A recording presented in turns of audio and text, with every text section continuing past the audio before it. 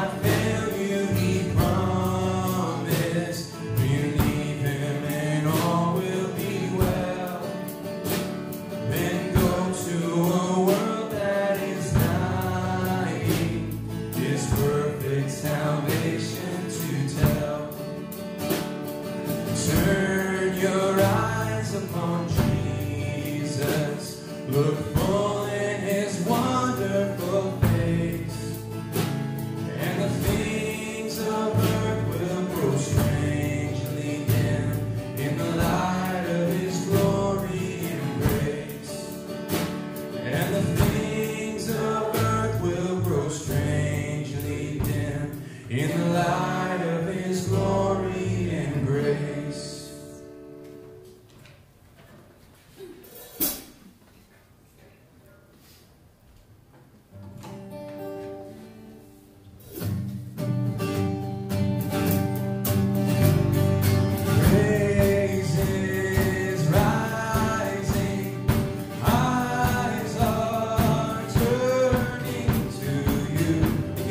stop with this one? We turn to you. Hope is stirring, hearts are yearning for you. We long for you. 'Cause when we see you, we find strength to face the day.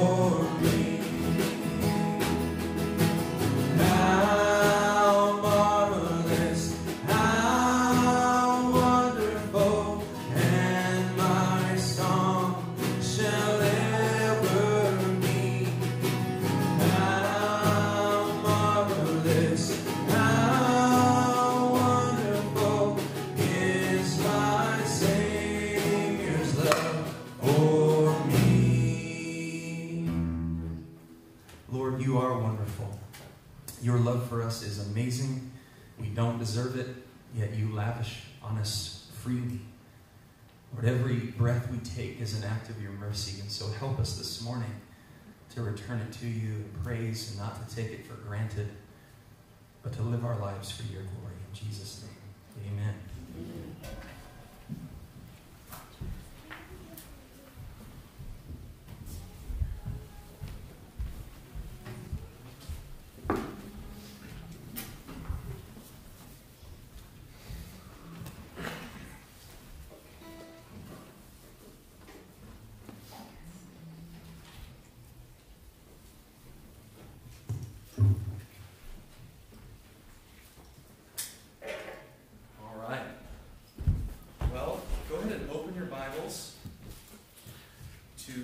Timothy chapter 4. That's where we're going to be this morning. Kind of picking up where we left off a couple weeks back. 1 Timothy chapter 4. Last week we sort of took a break and, we looked at the storm that Paul was in and how the Lord providentially rescued him from shipwreck along with everybody else on board. And, if I could have planned for the special effects of a tremendous windstorm to be blowing right behind us, I'm not that good. That was all the Lord. But that's where we were last week. So we're going to be continuing where we left off 2 weeks ago. So if you weren't here last week, you haven't missed anything in our series through 1 Timothy, which is good news for you. But you also missed the amazing, divinely provided special effects last week. So that was awesome.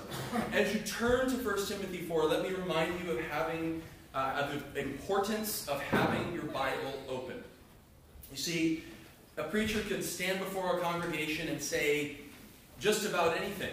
You could say, well, the scriptures say this or the scriptures say that, but unless you're able to follow along in the Word of God, you will have no means of verifying whether or not those things are true. Also, following along in your Bible is a great way to become more familiar with your Bible. That's why I'll put all the other reference texts that I'm using up on the screen. The text that we're actually studying, I don't, because I want you to look at it in a Bible. I want to hear pages turning, or at least see fingers sliding on the iPhone Bible app, or whatever you have.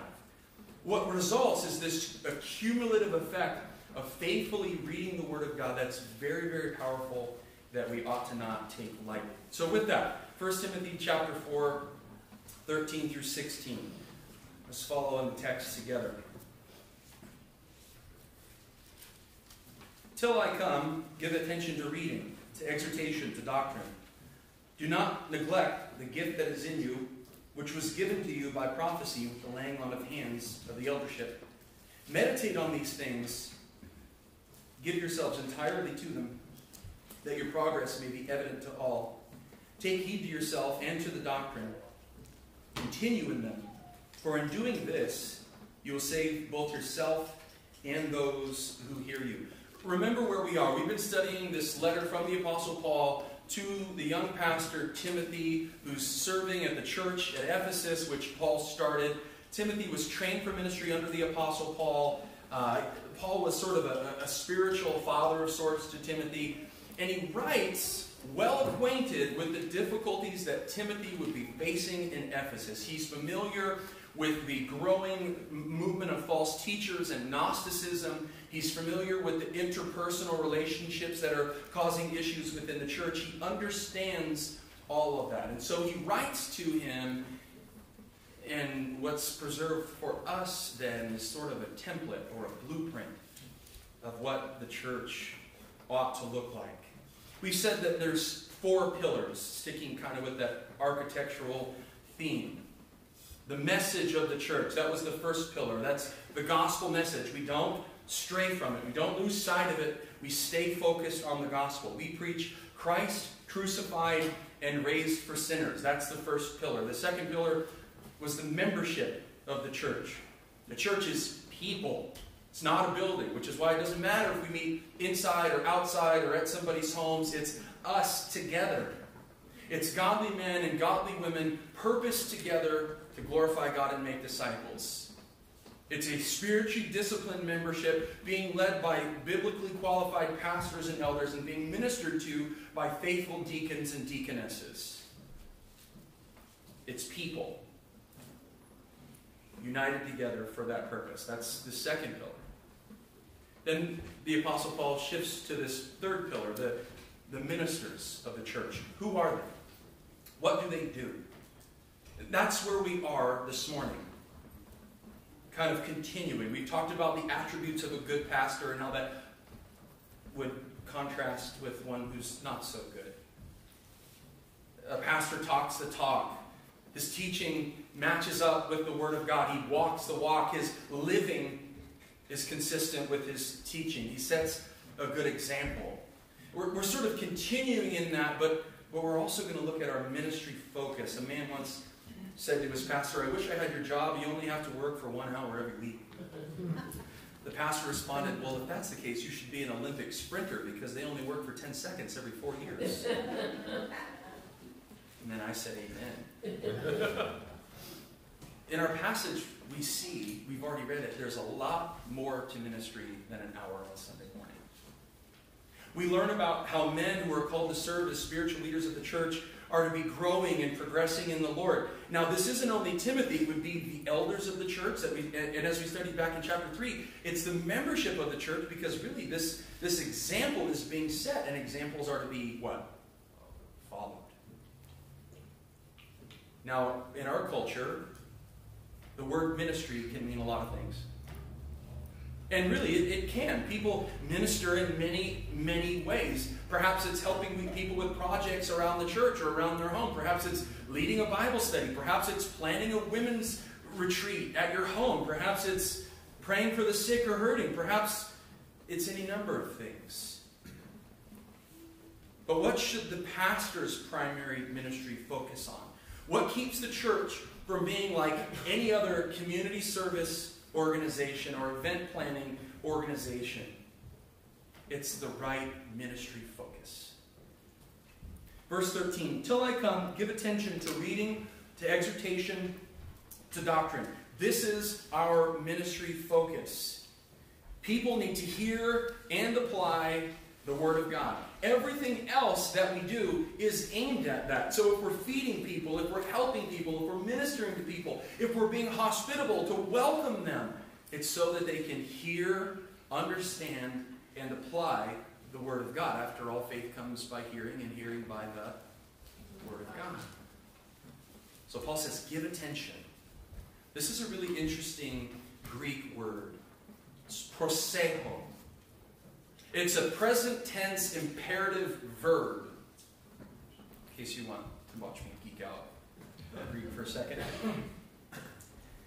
What that means is it's not something that can be taken lightly. It's not something that's passive. It's something that is always deliberately pursued. It's not something that's done as a matter of convenience. It's not something that we do when we feel like it. The public ministry that we do as a church, this proclaiming, teaching, applying the Word of God, is serious. We don't take ourselves seriously, but we take the Lord and His Word seriously. You see the difference in that? Specifically, reading, exhortation, and doctrine. Now, reading. This is the public reading of Scripture in the local assembly. This is something that's modeled in Antioch of Pisidia, Acts chapter 13 through 15. Now, when Paul and his party set sail from Paphos, they came to Perga in Pamphylia, and John, departing from them, returned to Jerusalem. But when they departed from Perga, they came to Antioch in Pisidia, and went into the synagogue on the Sabbath day and sat down. And after reading of the law and the prophets, the rulers of the synagogue said to them, saying, Men and brethren, if any of you have a word of exhortation for the people, say on. So notice what we start with. They go, the word is read. The Word of God is read. And then it's like, okay, who's going to exhort us? Who's going to tell us what we actually need to do with what we've just heard? And we see this is also modeled in Jesus. Luke chapter 4, verse 16. I'm going to come back to that slide. Maybe I don't have this in PowerPoint. That's okay. Luke 4:16. So he came to Nazareth, where he had been brought up, as was his custom. He went into the synagogue on the Sabbath day and stood up to read. How valued is the Bible in the life of the church? I guess I should say, how valuable should it be? How oftentimes is the Word of God, I think oftentimes the Word of God is valued in the congregation as much as it is in the life of the pastor. But never more. Typically. It's typically how it goes. And honestly, this is a convicting passage for me. You see, we can do a lot of things in our order of service. We get together, we pray, we do announcements, we sing some songs, we give. But unless the Word of God is read aloud, unless people are exhorted to apply it and are challenged by it, unless sound doctrine is instilled and taught, we miss the mark as a church and we miss the mark as those who minister. The public ministry should include this all-in commitment to the reading of the Word of God and to exhortation. Now, this word is paraklesis. I'll see if I can, there we go. Oh, it's going to work. I'm doing too many tasks at once right now. There. Well, maybe it'll go. We're going to leave that there for now. This is a call to action. It's a persuasive discourse. That's the word exhortation. I'm calling you to do something. So we hear the word and then we're called to do something with it. Isn't that what we see all throughout Scripture in James, right? Don't just be hearers of the word. If you do that, you're deceived. You deceive yourself. Be doers. Actually do what it says. This word, exhortation, translated as paraklesis, is a call to action. It's the call of the man of God to the people of God to apply the Word of God. In British Parliament, the second highest officer in British Parliament is called the Lord Chancellor. And the Lord Chancellor has to wear all this fancy regalia and sort of a lot of pomp and circumstance. One day, there was a member of British Parliament named Neil Martin, and he was personal friends with the Lord Chancellor. But he was just giving his friends some tour of the Parliament building, and that day, the Lord Chancellor happened to be there in full regalia. Now, the Lord Chancellor is walking by, and he looks at his friend, Neil Martin, and he goes, "Hey, Neil!" And all of a sudden, this group of people that is with him bow down. They kneel. It's a true story. This should be our response to the Word of God. When the Word of God is proclaimed, when we're exhorted to apply it, do we have that readiness to do what God says?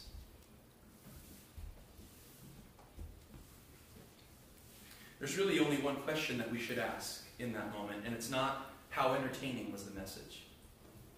It's not how compelling was the message.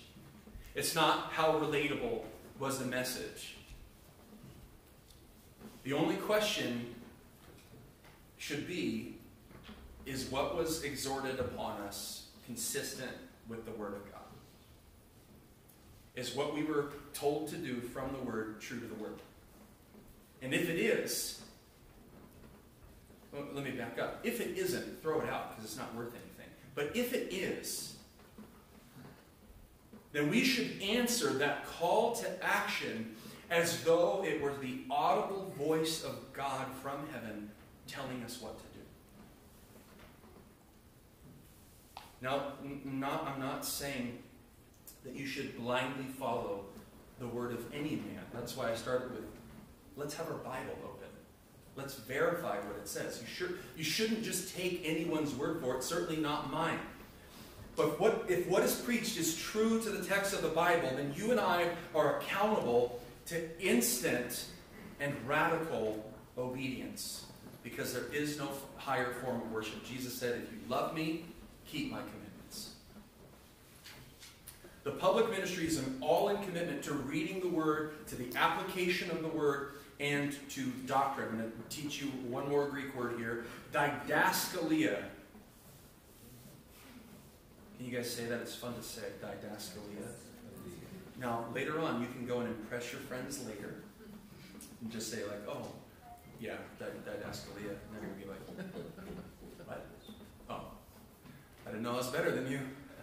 I know, you don't. So sad. Well, let's get some didaskalia, and I'll teach you what it means, because that's what it means. It's the doctrine to be taught. It's what is to be taught. It's curriculum, if you will.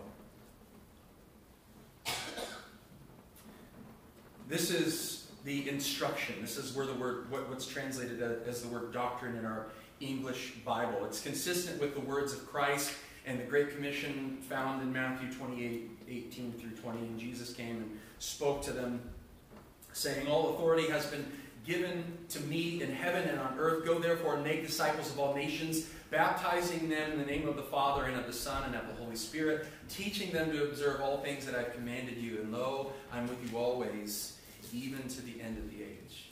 Amen. So we could make our public ministry about a lot of things, right? But if the church and its leadership aren't fully dedicated to proclaiming the Word, exhorting the congregation to obey the Word, and teaching the didaskalia, the sound doctrine, the truth that is consistent, the whole of Scripture, we're failing. We're not doing what God's called us to do. But if we get this right, there's some tremendous blessings. Now, we know that not everybody's called to preach, right? Some are called to show hospitality to those who come to hear God's Word. Some are called to help or provide administration or leadership. Others are called to teaching or discernment. People serve in all sorts of different ways, but they all have one focus: reading, exhortation, and the sound doctrine of God's Word, so that God is glorified and disciples are made. This is something that we all take part in, each one serving in the area of their own gifting. Let me tell you this, because some of you perhaps don't know. If you are a believer in the Lord Jesus Christ, God has supernaturally gifted you to serve in His kingdom. You are equipped to do exactly what God is calling you to do. And if you're not equipped for it, you're not called to it. That's just how it works. So when you look at the circumstances, you're like, man, I don't know how we get this done. I don't know. I feel God called me to this. It's going to be impossible. I'm not going to be able to figure it out. Lie. That's a lie from the pit of hell. It's false. He will equip you for everything He calls you to. And He already has. So we understand our ministry gifting. Do not neglect the gift that is in you. This is verses 14 and 15. Which was given to you by prophecy with the laying on of hands of the eldership. Meditate on these things. Give yourselves entirely to them, that your progress may be evident to all.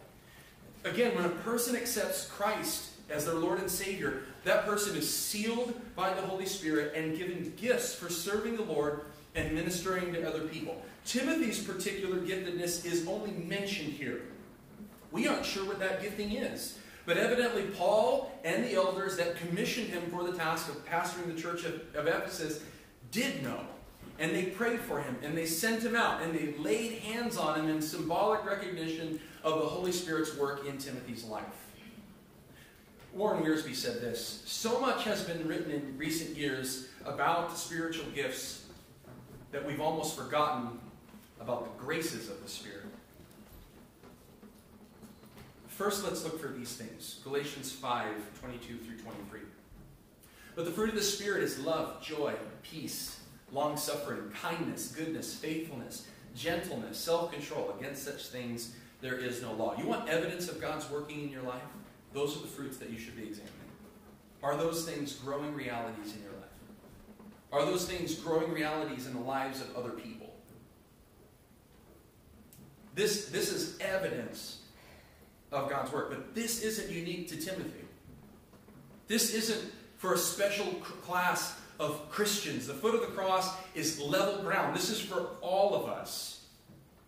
But there are some unique ways that each one of us is gifted. And my gifting will be different than yours, and your gifting will be different than mine. But every one of our gifting is equally important and necessary, not only in the life of the church, but in the kingdom of God.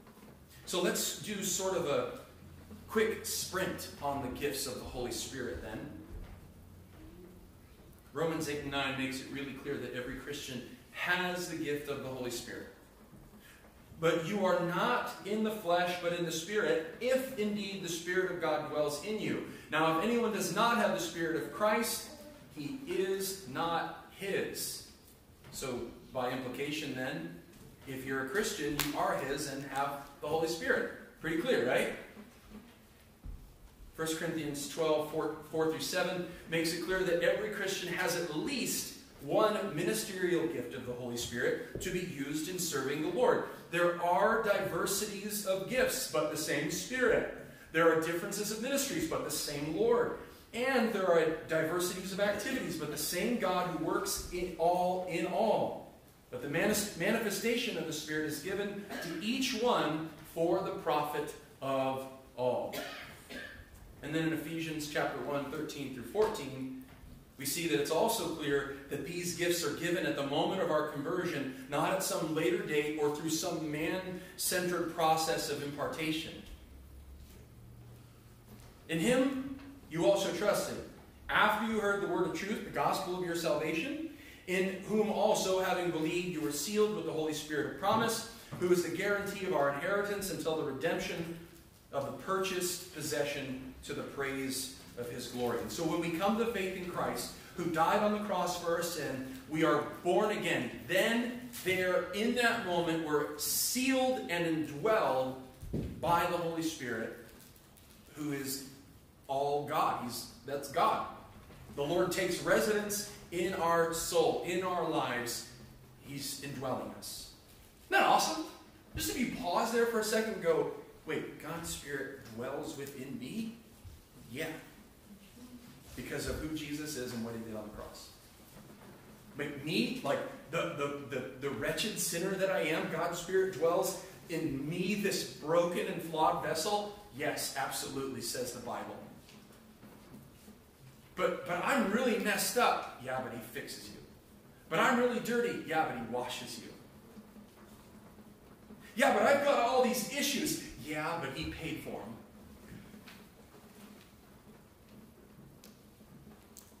We're indwelled by the Holy Spirit.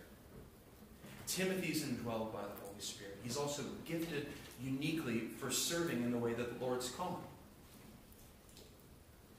But he's encouraged to develop that spiritual gifting rather than neglecting it. He's to become more aware of it. He's to become more adept at functioning according to it.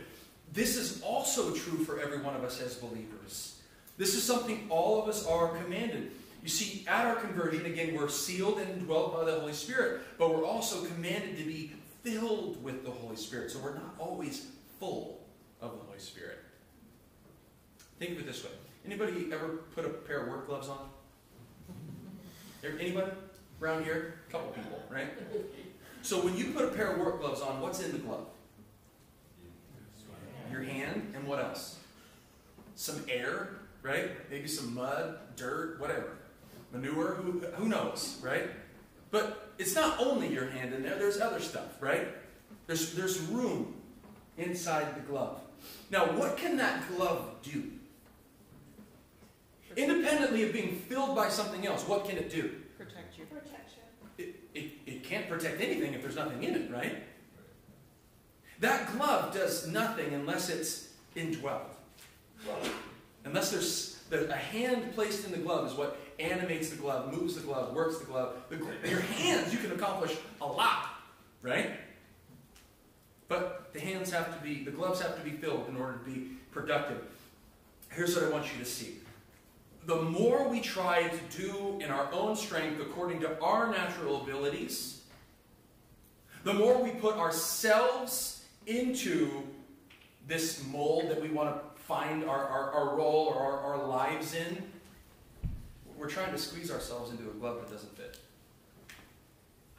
the more of our own sin and baggage or issues that we try to cram into ministry, the less room there is for the Holy Spirit to fill us, to indwell us, and to animate and work through us as we serve Him.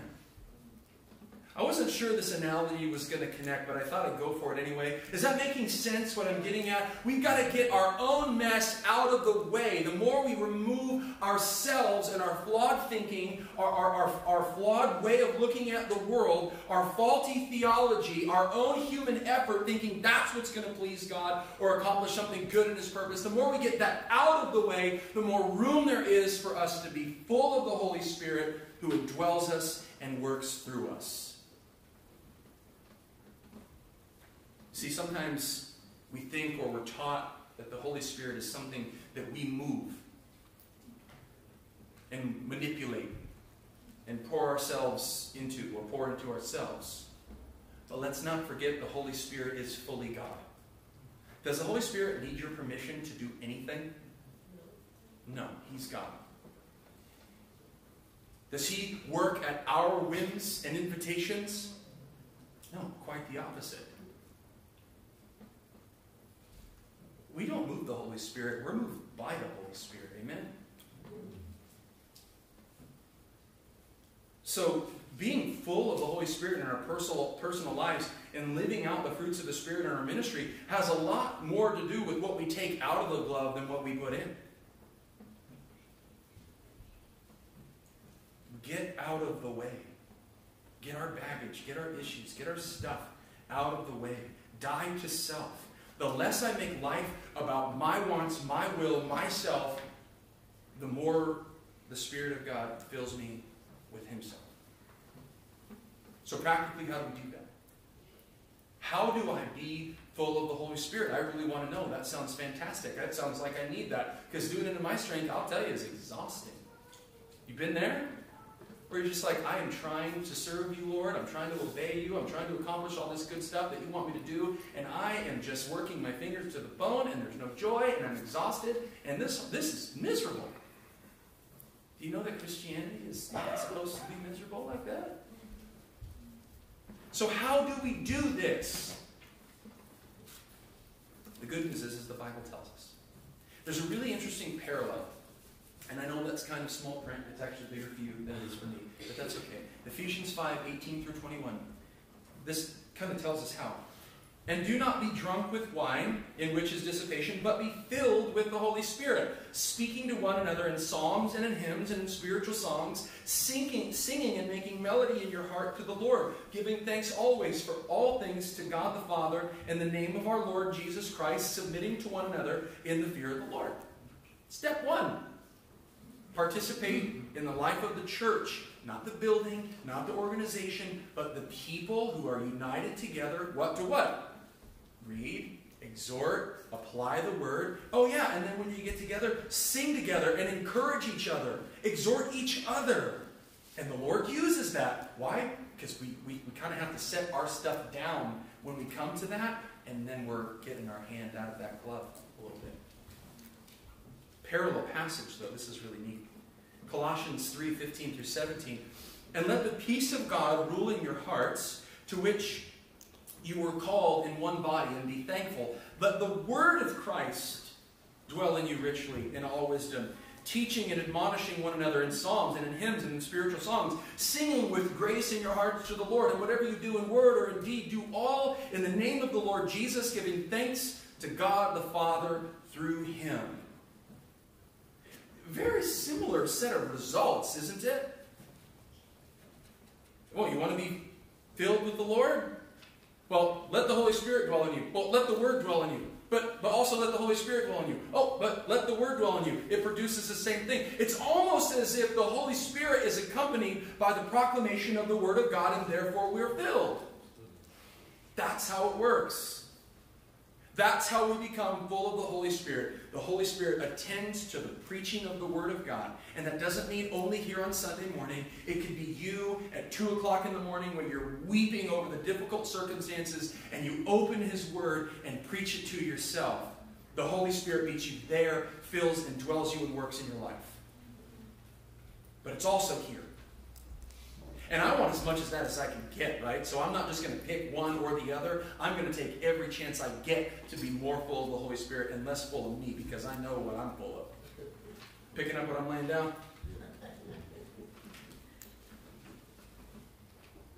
So the same results flow from being filled with the Holy Spirit in the first case and being filled with the Word of God in the second case.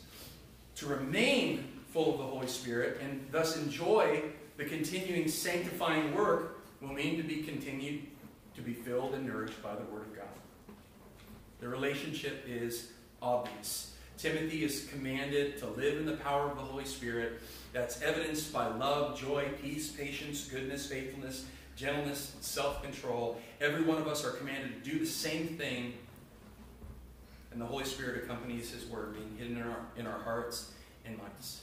But when I focus on my way and not His Word, I make a mess. But when I'm focused on His Word and I get my will out of the way, then those areas where self-centeredness has been removed, I become Christ-centered. That's where we want to be. D.L. Moody said it this way: I believe firmly that the moment our hearts are emptied of pride and selfishness and ambition and everything that is contrary to God's law, the Holy Spirit will fill every corner of our hearts.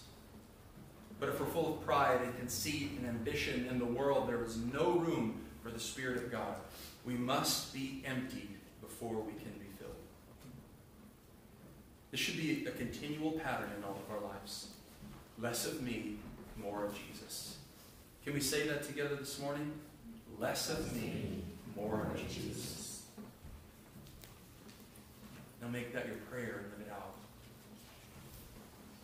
So we know what our focus is. Our ministry focus. Faith comes by hearing, hearing by the Word of God.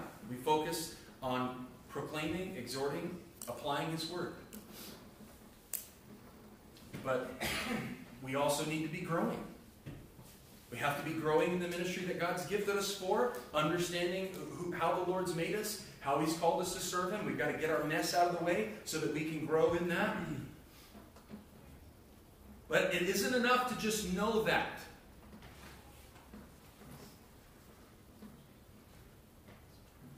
This is something that's got to become part of our identity. It's got to become our identity. The Christian life is not a weekend hobby. It's a daily mindset. After all, we're called to take up our cross daily and follow Him, aren't we? In verses 15 and 16, we see that ministry, serving the Lord, is a mindset. Meditate on these things. Give yourself entirely to them, that your progress may be evident to all. Take heed to yourself and to the doctrine. Continue in them, for in doing this you will save both yourself and those who hear you. That's our ministry mindset. Right off the bat, we see this command to grow in being filled with the Holy Spirit, followed by a prescription for how to do that. Well, apply your mind to the Word of God.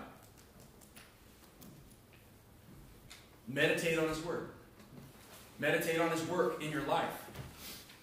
This further emphasizes the way the Lord works through His Word and filling us with the Spirit. But notice that Paul says that Timothy's progress should be made evident. It should be obvious.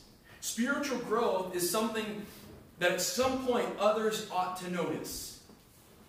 He says, meditate on these things. Give yourself to them. How much of your thoughts are focused on your spiritual growth? How much do you consider that? Do you consider it daily? Do you consider it weekly? Do you consider it once a year when somebody teaches on this text? How much spiritual growth is emphasized in your life?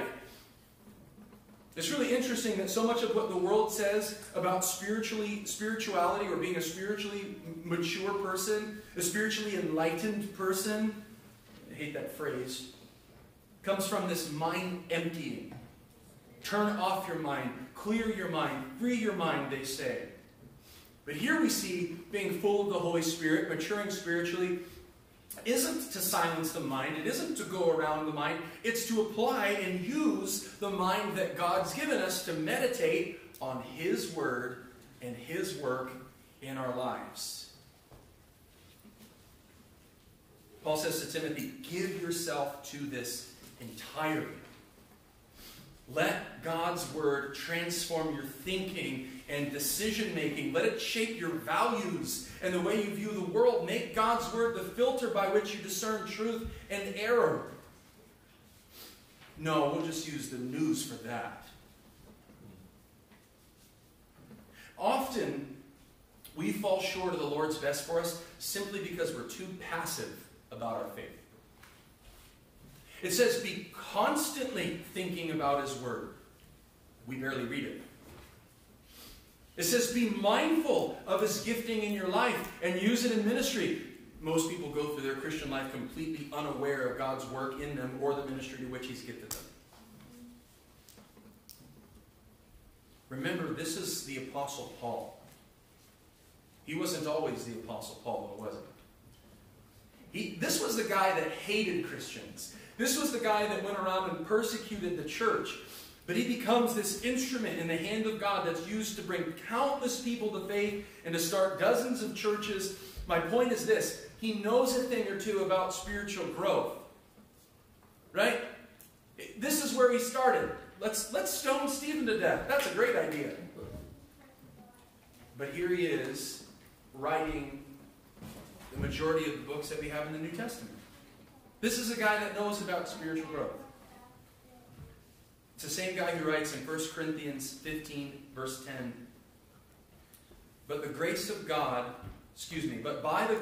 I am what I am, and His grace toward me was not in vain. But I labored more abundantly than they all. Yet not I, but the grace of God which was with me. Do I have the wrong thing there? I do. That's okay. Come back to that. You see, spiritual growth doesn't just happen. Understand, though, it is purely a gift of God. We don't grow ourselves any more than we make an apple tree grow by planting a seed. God makes it happen. But it's purely a gift of God that is bestowed on those who actively pursue it. You see what I'm saying? We should be actively pursuing spiritual growth. If we just wait around, if you take a seed and you leave it in a little envelope, how much growth is that going to do? A lot? A little? You're going to wake up one day, you got a tree growing out of your silverware drawer where you put the little packet of pumpkin seeds. Pumpkins don't grow on trees. What are you talking about? Vines. Is that going to happen? No. What do you have to do? You got to get out and dig. You got to till the ground. You got to get the rocks out of the way. You got to get the weeds out of the way. You have to apply yourself and pursue that growth. Can you make that seed grow? No. God makes it grow. It's the same with spiritual growth. We actively pursue it. We plow the stony ground of our heart. We water it. We nourish it with God's Word. God causes growth. Then there's this odd phrase at the end of our passage. Continue in them, for in so doing, you will save both yourselves and those who hear you. Let me just make something very clear right now. The only Savior there is Jesus Christ. I'm not the Savior of anyone. Timothy is not the Savior of anyone. I'm trusting in Christ alone for salvation, just like anybody else who ever has been saved or ever will. But here's the deal. Timothy is told to pay attention to how God's working in his life and to give himself to that spiritual growth, to focus on the Word of God. By that, he would see spiritual growth. Now, what we see in 1 John chapter 5 is really interesting. Our assurance, knowing that we're saved, that is accomplished by the inward working of the Holy Spirit. And by the way, yes, you can know that you're saved. The Bible says so. You can know. So maybe this is a side note. You walked in this morning, boy, I really hope I'm a Christian. I really hope I'm saved. I really don't want to die and not go to heaven. That'd be awful. You don't have to wonder that. The Bible says you can know. but it's the inward working of the Holy Spirit by which you know. 1 John 5, 6, and 7, and then also verse 13. This is he who came by water and blood, Jesus Christ, not only by water, but by water and blood. And it is the Spirit who bears witness, because the Spirit is truth. For there are three that bear witness in heaven, the Father, the Word, and the Holy Spirit, and these three are one. Verse 13, these things I have written to you who believe in the name of the Son of God, that you may know that you have eternal life, and that you may continue to believe in the name of the Son of God. So it isn't that we secure salvation for ourselves by doing these things, but we become assured of the salvation he's already given us. Does that make sense? This weird phrase, by so doing, you save yourselves and others. No, it's not that we purchase that salvation or we earn it for ourselves in that process. It's that we become assured of it by the inward working of the Holy Spirit as we grow. Okay, that's ourselves. But what about the other people? I'm going to save them all, right? Wrong. Jesus is still the Savior, not us. We could be the most spiritually mature people in the world and never save anybody. Why? Can't die for their sin. Got our own. But remember what the spiritual gifts are for. They're for the edification, they're for the profit of all. So perhaps it's by the Lord maturing and working in you, even through difficult circumstances, as you come to understand and apply and walk in the ways that he's gifted you, that your friends, neighbors, family members, co-workers, people in your community, people at church, strangers at Walmart, perhaps it's through you and God's work in producing growth and fruit that other people come to know Jesus. That's how that works. The growth that he produces in us is for the benefit and the edification of other people.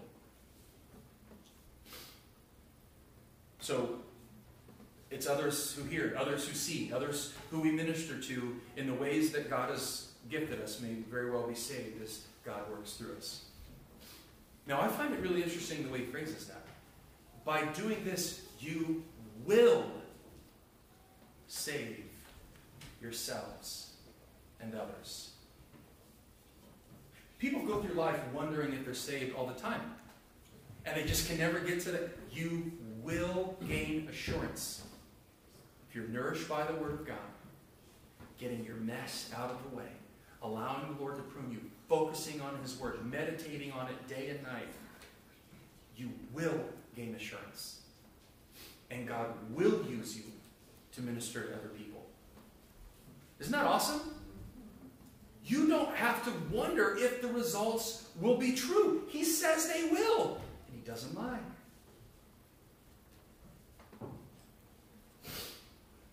Let's go to a couple points of application. We're going to wrap up. And go home and have some hot cocoa and watch it rain out your window. In your life, in your home, in your thinking, in all things, emphasize the Word of God.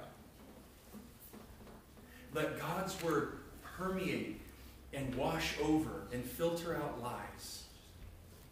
In the ways that you interact with your neighbors and friends and children, point them to truth, exhort them, teach them, and live out this sound doctrine that you're instructed in. Now, this doesn't necessarily mean quoting chapter and verse at every casual conversation. One, you may not be able to. Two, it may not be well received.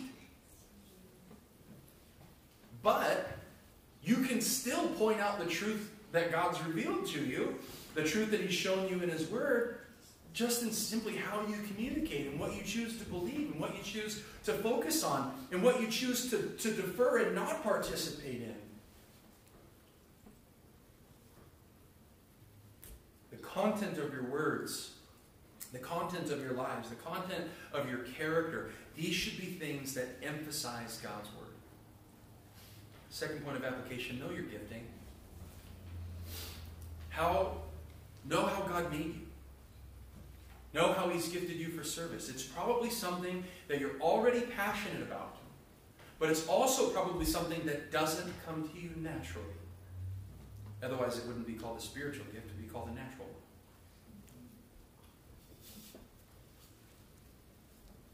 Develop it. Know what it is. Develop it. Sharpen it. Use it for His glory.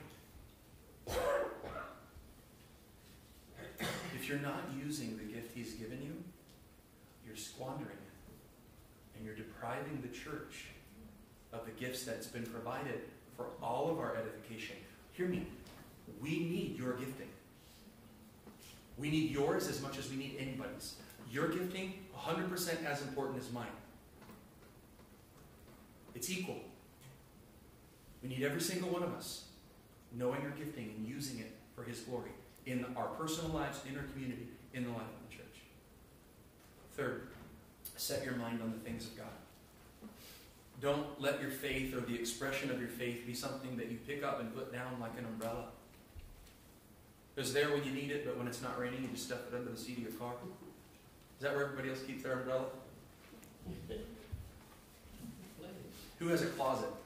You just stuff it in there. You don't need it. It's not raining. Why do we treat our faith like that? I'll get it out when I need it.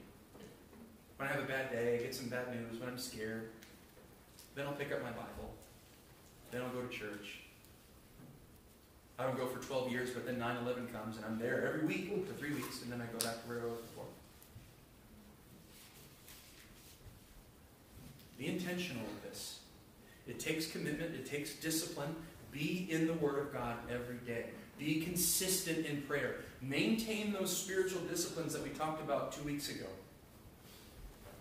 See the difficulties as you face as the gospel opportunities that they are. Consider how God might be working in every situation that you find yourself in, and join Him in that work. But listen, if you're here and you don't know Jesus Christ, no amount of effort will make a difference. Because you can't grow in something you don't have. That will leave you tired and frustrated, like every other flawed religious system that's ever been thought of by man.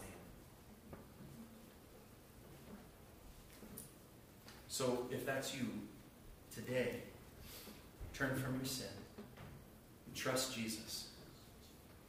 You are loved by God, who sent His Son to die so that you can be forgiven and free of your sin and grow into who He's created you to be. He came, lived a sinless life, died sacrificially for you on a Roman cross, and 3 days later, Jesus Christ rose to life again.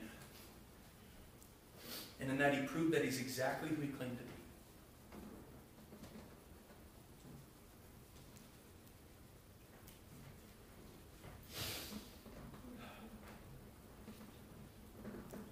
And all who trust in the Lord are saved.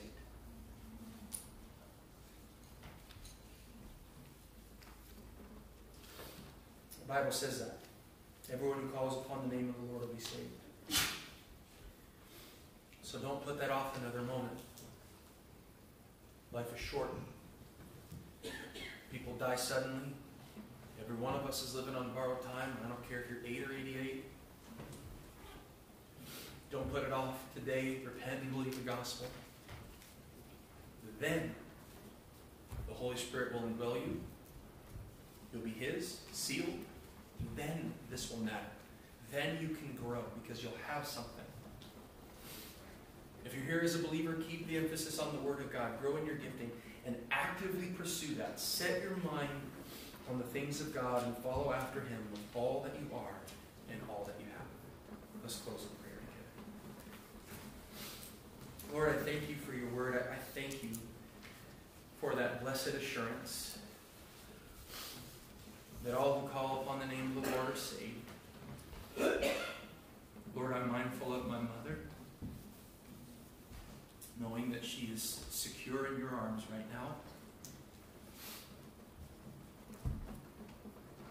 Lord, I thank You for the comfort of Your Word that gives us assurance that we don't have to wonder, we can know that that's only through You. It's through what You've done on the cross. It's not by our effort. God, help us to join You in Your work, not for our salvation, but from it. To grow into who you've created us to be full of your Spirit so that we are effective in the world, effective in the ministry that we put our hands to. God, help us to get our hang-ups and our hurts and our issues out of the way, to set them down, these burdens that we're not meant to carry.